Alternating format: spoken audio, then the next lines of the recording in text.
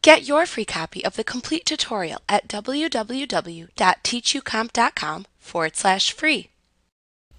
If you receive an invitation from someone else to share their calendar, you can add it to your calendar view. The easiest way to add the calendar is to click the link in the email you received inviting you to share the calendar. You can also add a shared calendar within the Calendar app. Right-click on Other Calendars and choose the Open Calendar option. A pop-up box will appear with 2 lines for text entry. If you are adding a calendar from someone within your company, type their name in the From Directory field. This will act just like the To field in an email message. When the person who is sharing their calendar appears, click their name and then click Open to add their calendar to your calendar view.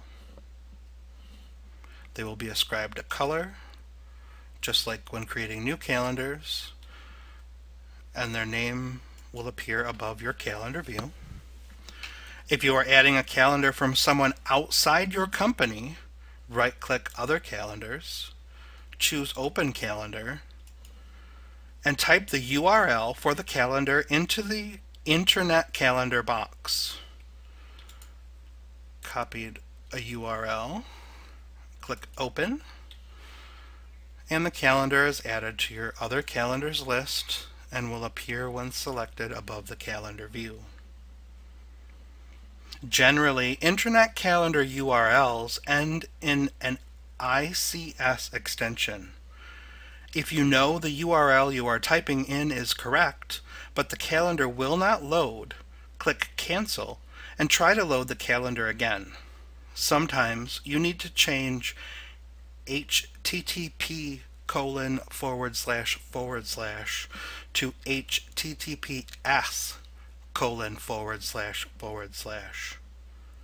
After you have added a shared calendar, you can right-click the calendar to edit or remove it from your calendar app.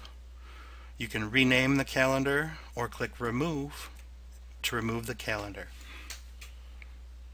Like what you see? Pick up your free copy of the complete tutorial at www.teachucomp.com/free.